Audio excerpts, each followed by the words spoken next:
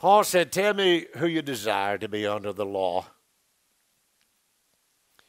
Let me rephrase that, because that ain't what it said. It said, tell me you who desire to be under the law. Do you not hear the law? For it is written that Abraham had two sons, the one by a bondwoman and the other by a free woman. But he who was of the bondwoman was born according to the flesh, and he of the free woman through promise, which things are symbolic. For these are two covenants, the one from Mount Sinai, which gives birth to bondage, which is Hagar. For this Hagar is Mount Sinai in Arabia, and corresponds to Jerusalem, which now is, and is in bondage to her children. But the Jerusalem above is free, which is the mother of us all. For it's written, rejoice, O brethren, you who do not bear. Break forth and shout, you who are not in labor. For the desolate has many children, or has more children than she who has a husband. Now we, brethren, as Isaac was, are children of promise. But as he who was born according to the flesh then persecuted him who was born according to the Spirit, even so it is now. Nevertheless, what did the Scriptures say? Cast out the bondwoman and her son, for the son of the bondwoman shall not be heir with the son of the free woman. So then, brethren, you are not children of the bondwoman, but of the free. Now, if you don't know anything at all about what's going on in Jerusalem and Israel today, then you won't understand this scripture. But if you understand this scripture, then you understand that the Palestinians and the Jews are never going to come together. Now, of all the politicians in the world can meet over there and do whatever they want to, this is a God thing, and it's not going to happen. And so that Paul uses this to teach us a lesson about freedom from the bondage of the law. Let's pray. Thank you, Father, for your love and grace. Thank you for being here tonight. Thank you for each home, each individual, each person that's represented. Speak to us through your word. Glorify yourself. In Jesus' name, amen. So here is tonight's question, if you don't have it pulled up. How can a God-given desire cause such ungodly trouble? How can a God-given desire cause such ungodly trouble? Now, that's a good question.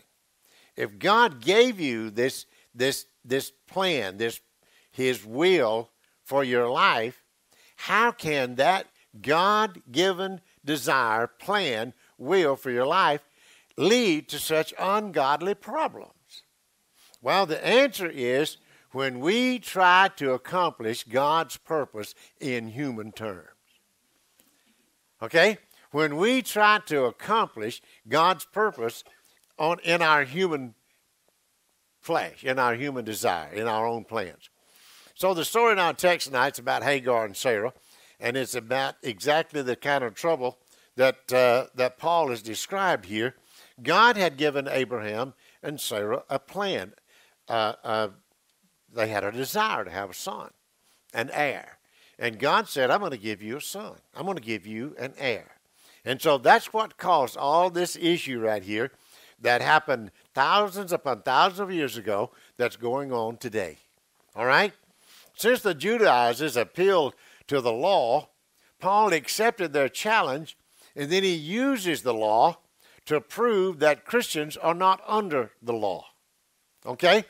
Now remember, this entire book of Galatians is about trying to get those of us that are saved to understand that we are not to live according to the law.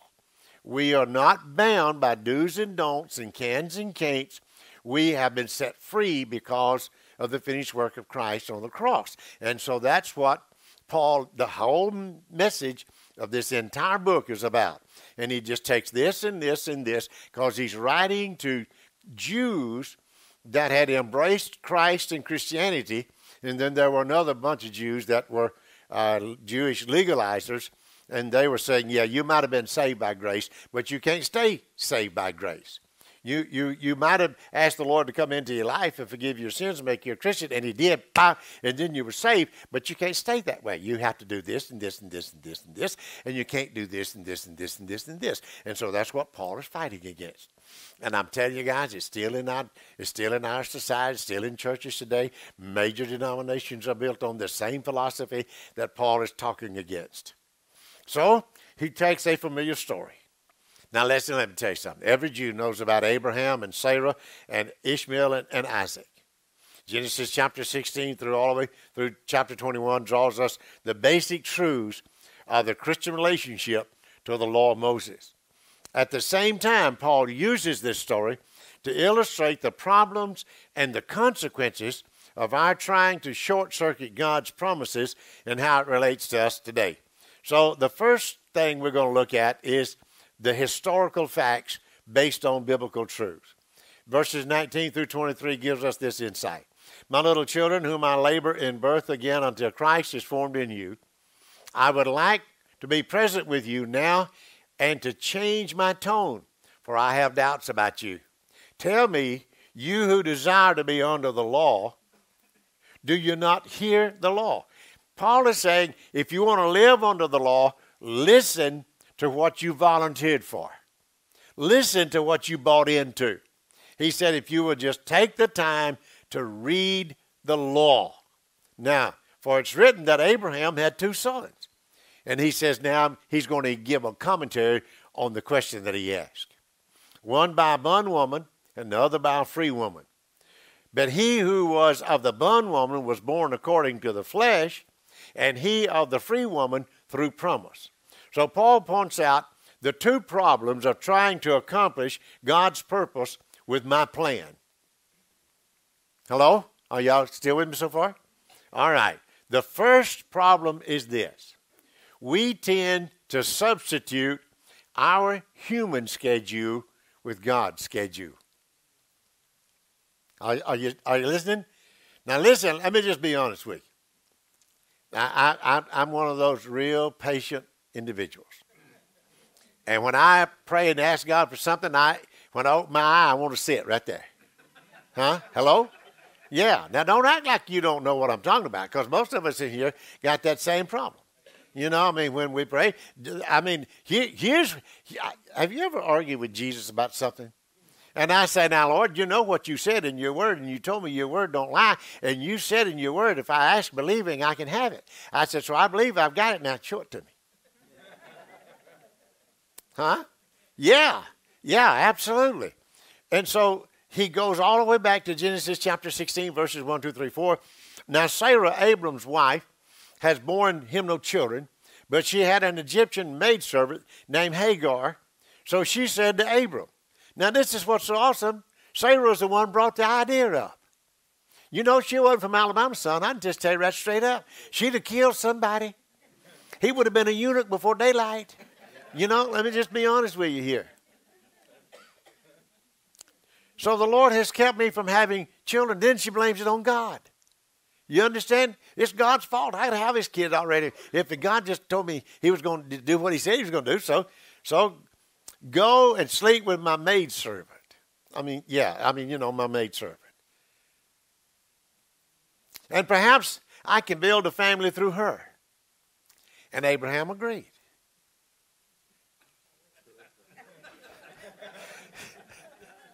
Now, who didn't think that was going to happen? Oh, let me see.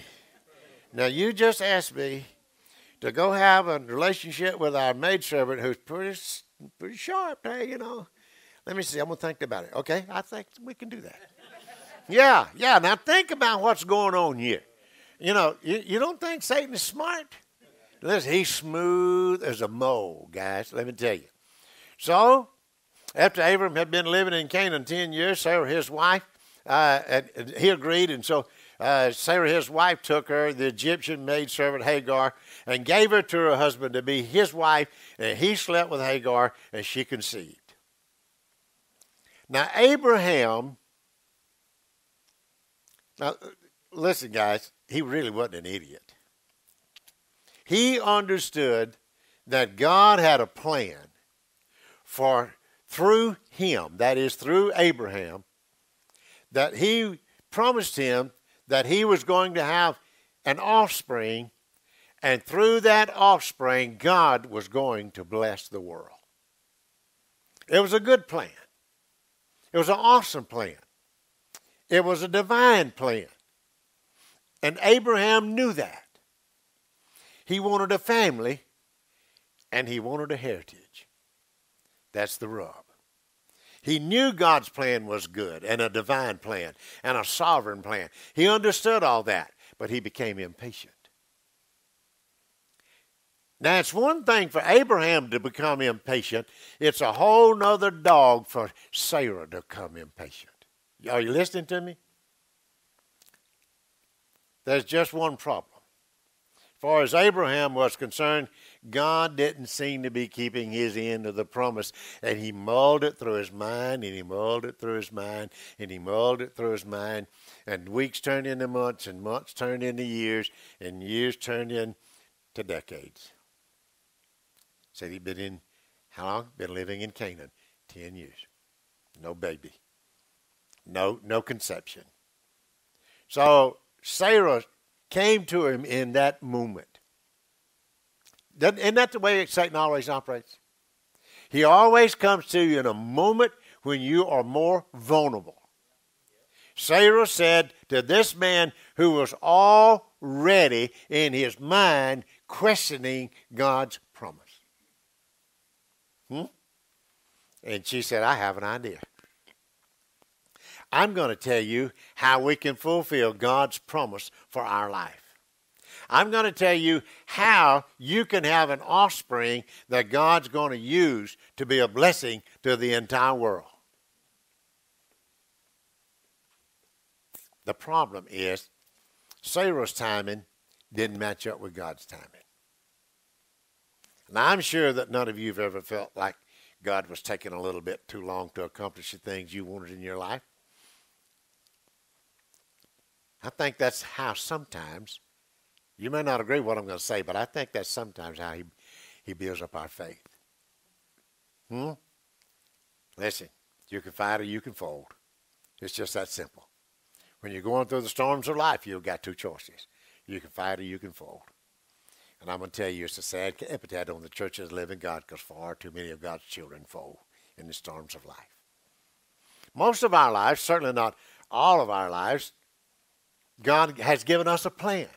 God has a plan. That plan includes marriage, ultimate romantic and sexual fulfillment. That's God's plan. God said it's not good for man to be alone. That's what he said. Isn't that what he said? The word is loneliness. God looked at Adam and he said, it's not good for that man to be alone, to live in loneliness. So he created a woman from Adam. And so most of us today, we end up being, teenagers and fall in love and want to get married, and sometimes we do and sometimes we don't. Sometimes we do and wish we didn't. No, that's another whole story. But it's easy to get impatient and try to short-circuit God's plan for our life. It's easy to allow a God-given desire to give way to something ungodly. I'm convinced that most of us really want what God wants for us. I believe with that, all my heart.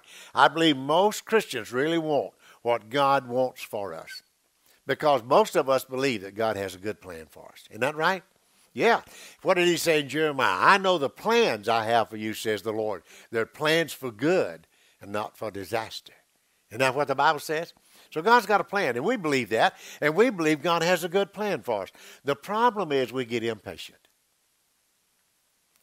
Because God's timing and my timing and your timing are not all the way the same. You know why? This. You know what this thing right here is called? Wait, I'm going to show it to you. You know what that's called? A timepiece. You want me to tell you an amazing thing? There's no time with God.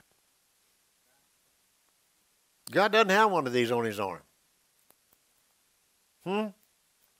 In fact, Peter said a day with God's like 1,000 years, and 1,000 years like a day. You know what he's trying to say? He's trying to say, don't worry about it. God's not keeping time. The problem is, you and I live on time schedules. Isn't that right? Yeah, amen. I mean, all of us are on some kind of schedule. It's either a work schedule or a medicine schedule or appointment schedules, or all of us live by this sucker right here. Isn't that right? You know what? We allow it to govern our lives. Let me give you an example. Every day, every morning, I take 3 chemo pills. That's 1,500 milligrams apiece. 20 minutes before I take those 3 chemo pills, I have to take a pill called Zofran. The Zofran is to keep those chemo pills from making me sick as a dog. So I take the Zofran 20 minutes. And then between the time I take that Zofran, I have to eat. Because if I don't eat and I take those chemo pills, then the chemo pills and the Zofran's coming back up. You understand? So I get in, and here's the deal. I've only got a 12-hour range that I can take those chemo pills. I have to take those chemo pills every day between 8 and 8:45 every day. And that's after I've gotten up and eaten.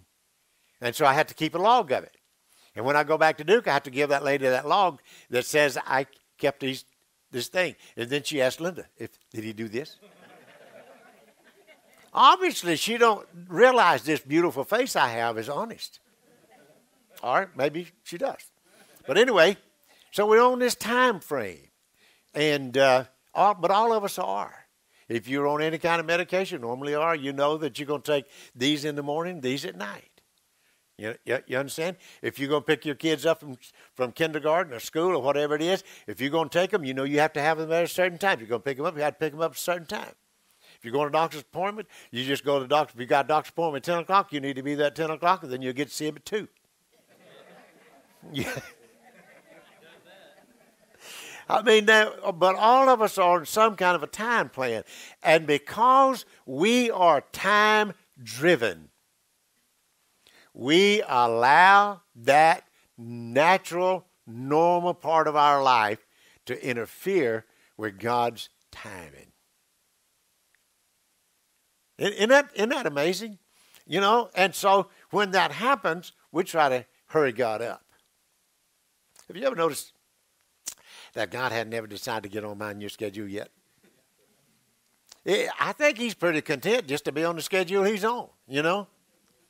So we are kind of like, now look, let me just be honest with you. I'm going to tell you something I know you don't know. I love fried chicken. Mm-hmm. That's the reason I went into ministry. I had a desire for chicken, not for work.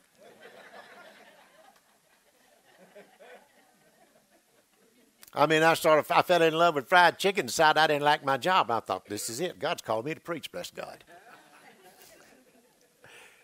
Somebody's actually go hear this on YouTube and think that's the truth, you know. But let me tell you how impatient people do. Let's just suppose that you go to the chicken place. I almost called a couple of names, but I decided I better not get sued. You go to the chicken place, and there is a cook that's frying the chicken. And he's about to get behind on all those little things hanging down up here. So he turns the fryer up just a little bit higher and just a little bit higher, and he puts all the chicken in there. And when it gets nice and crispy brown, he puts it all up and puts it out here, and guess what? It's not done inside. It looks good, smells good, but when you cut it open, it bleeds on you. Huh? You say, what's that have to do with the night's Bible study? It has everything to do with it, because that's what's happening in too many of our lives.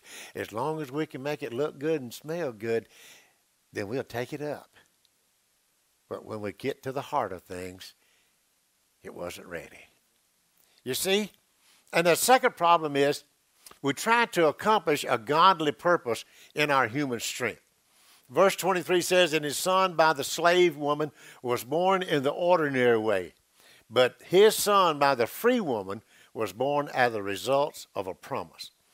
When Abraham tried to short-circuit God's plan, he tried to do it in his own power, in his own strength, in his own ability. He knew there wasn't anything that he could accomplish without Sarah being conceived. He understood that. And so he was waiting patiently, and she was waiting patiently until they both started waiting what? Impatiently. Now Abraham understood that if he got the slave girl pregnant, that he would probably have a son. He would become have an heir. But it wasn't satisfying. You know why? Because it didn't fulfill the longing that God had put in his heart. Now I want you to listen to me carefully. A substitute will never fill the place of the real thing. Are y'all listening to what I'm telling you? A substitute will never fill the place of a real thing. You can do it, try all you want to. He knew it wasn't God's plan.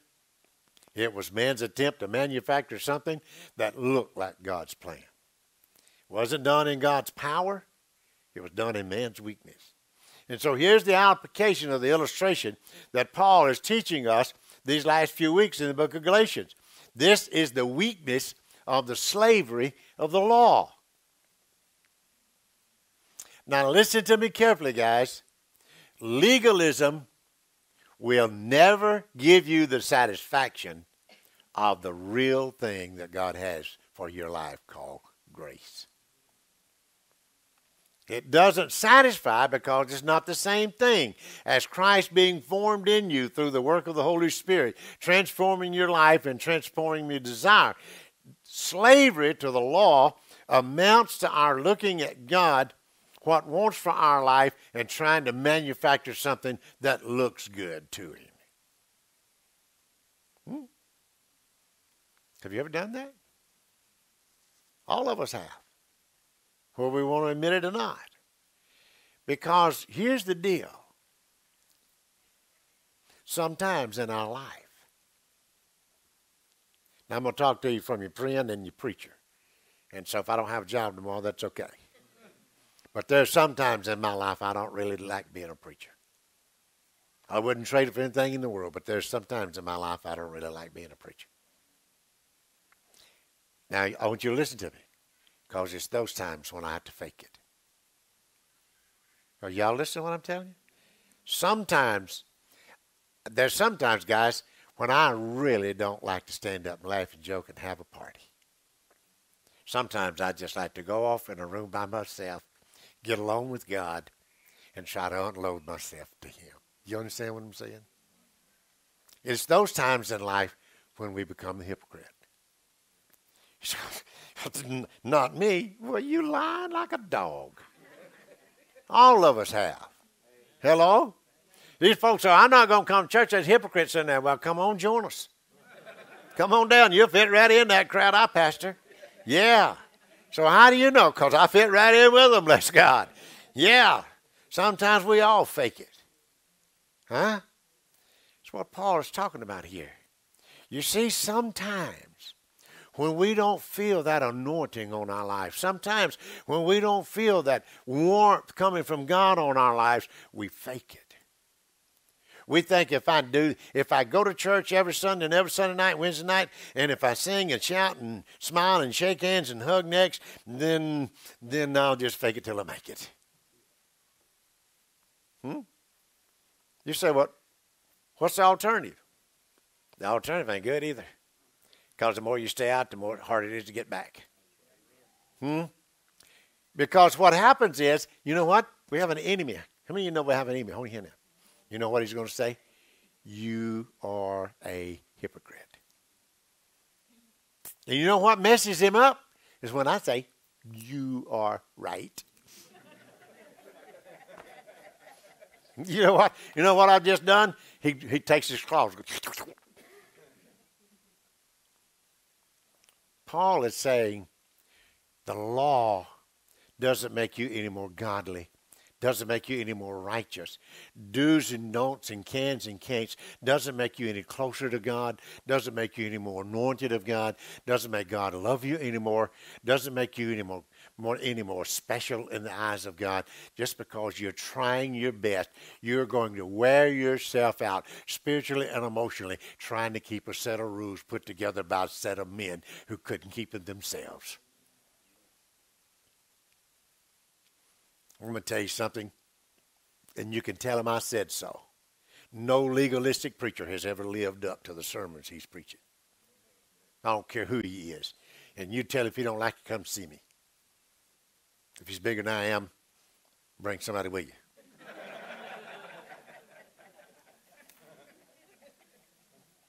Because this word of God from which I teach and preach says the law was never given that people could obey it. It was given to show people that they simply could not obey it. Paul refers to it as a schoolmaster. What I'm talking about here tonight, ladies and gentlemen, is something that is a quantum leap for far too many of our churches today. Because far too many of us have sat under the preaching of a preacher that taught you sermons of fear. God's going to get you for that. You ever heard that? Bless God, they're coming today, you'll pay for that. That's like the Mo run that said, all the people in my church tithe. Some of it give it and God takes the rest of it. What an idiot. God doesn't have to take anything from you. You don't even want what you got. He just wants to bless you because you give it to him. Isn't that right? That's what God is about.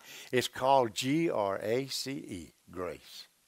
So let's look at the consequences of doing what we've been talking about. Y'all going to make me run out of time if you're not careful. Man's way causes separation between you and the fellowship with God. Verses 29 and 30, at that time the son born in the ordinary way persecuted the son born by the power of the Holy Spirit.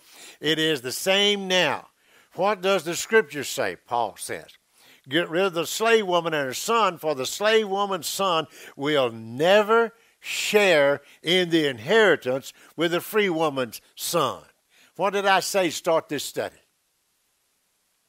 What's going on in Israel and Palestinians will never be settled through political endeavors because it's a God thing. Immediately when Sarah and Abraham attempt to take the shortcut to God's plan, there is broken fellowship. You say, well, how you know? Because the woman that came to the husband and said, I've got a plan. Why don't you go sleep with our maidservant who is by the name of, what? Hagar. That was her name, wasn't it? Wasn't it? Yeah, that's what my Bible said. I just checked to make sure. Then the child was born. Abraham's son. Answer to God's prayer. Blah, blah, blah. What happened? Sarah began to hate Hagar. Began to hate Hagar.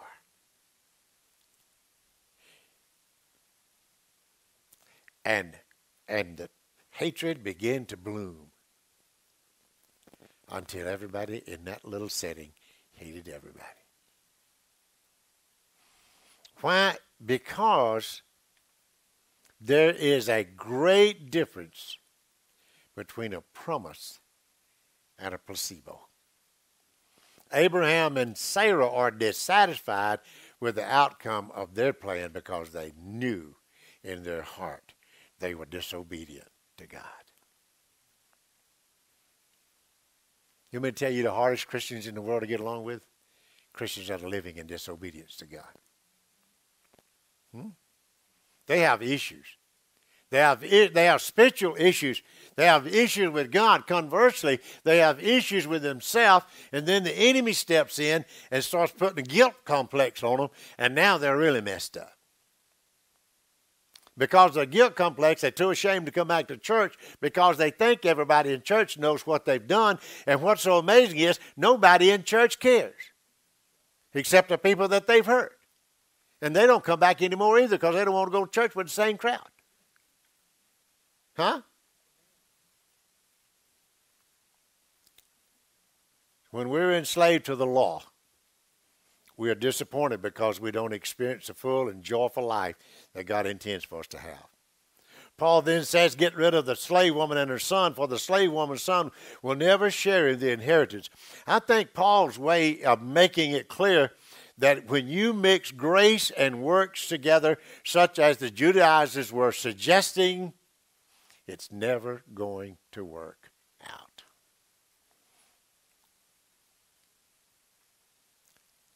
The second consequence of trying to accomplish God's plan man's way is slavery. Verse 25 says, now Hagar stands for Mount Sinai in Arabia and corresponds to the present city of Jerusalem because she is in slavery with her children. Slavery to sin causes the desire itself to drive us. It consumes us.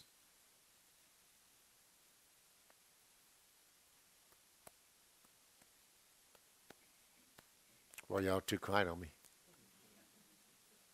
Let me just be honest with you. There was a time in my life that I was in bondage to drugs. I was the slave. And it dominated my life. I would steal a dime out from under a dead man's eye to get enough to get me one more fix. I would beat you until you could not stand up to get enough money to get one more fix. It drove my life. So, yeah, go ahead and talk about your old sorry self if you want to. You want me to tell you something else? There's some of you in the same fix. In the same fix. It might not be the drugs, and it might not be the alcohol. It might not be the pornography. It might not be some of these other things. But I'm going to tell you something. I know some folk that not here, none of you, that are in bondage to food. You shut your big old 350-pound belly up to the table and talk about me being in bondage to drugs if you want to. You're in the same boat, except your boat's sinking faster than mine because you weigh more than I did. You said, preacher, I don't even like this Bible study tonight. Well, you might as well get over it because you know what I'm telling you is the truth. Yeah, amen. Yeah. Whatever is the dominant force in your life is your God. That's what you're in bondage to. The drug addict on the street has less freedom than the convict in the jail. Did you know that? Trust me, I've been in both of them. Are you listening? I had more freedom to do what I wanted to do when I was in jail than I did when I was on the street. You said, well, I don't know if I believe that or not. Well, don't run that test for yourself. Just take my advice. The point ultimately is this. The kind of fulfilled life that God intends for us to have, but we intend to fulfill it through our own desires, causes us to substitute the counterfeit for the real. The counterfeit for the real. Slavery to the law is no better, ladies and gentlemen. Though we may be working for what seems obviously to be God's will for our lives, we do not do it out of love for God's best, but out of constraint, out of fear, out of obligation. Like the groom at a shotgun wedding, doing what's right, but there's no joy, only burden. Fortunate for us, we don't have to be slaves to either sin or the law. Isn't that awesome? Because God's grace has appeared in the person of the Lord Jesus Christ. God wrote a letter to young Titus that God's grace teaches us to say no to sin. It doesn't force us to say no to sin. It just simply teaches us to say no to sin. The Holy Spirit living in us helps us to understand what's God's best for us. and helps us to fulfill it, not out of fear, but out of understanding. Paul said, therefore, brothers, we are not children of the slave woman, but of the free woman. The Word of God said, what the Son, who the Son has made free, is free indeed. You say, well, preacher, I don't know. What are you saying? I'm saying tonight I stand before you free. I stand before you free because of a choice. I choose to be free. Has it been easy? No. I made a statement from the pulpit about 3 Sundays ago to cause people to swallow their chewing gum. And I've said it down here. All of you, there's about as much transparency in my life as there is that pane of glass right over there. It's been 50-something years. I've been free from drugs. That may not mean anything to you. Bless God, it means a lot to me. Daphne and I were talking a while ago. The other day I was talking to my grandson, and I didn't have a shirt on like this, and he said, Papa, you got scars all over you. I said, yeah, I know it. He said, what that scar? That scar comes, that's where I wrecked the motorcycle. He said, where'd that scar come from? I said, that's where I fell off a diving board and hit the side of the swimming pool. And he was wanting me to name all the scars. I'm thinking, Lord, I'm not going to live. I'm going to miss my next appointment at Duke,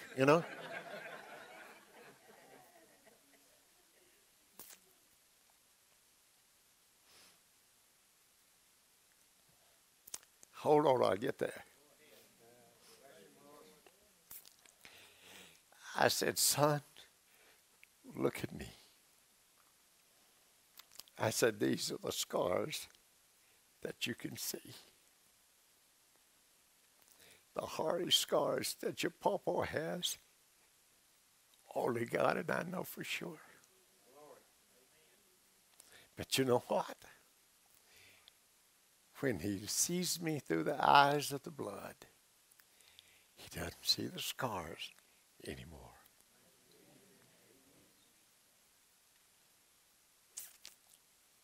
That's what grace is about. It's not about do's and don'ts and cans and can'ts. It's about getting up every day of your life and making a choice. This is a day the Lord's made.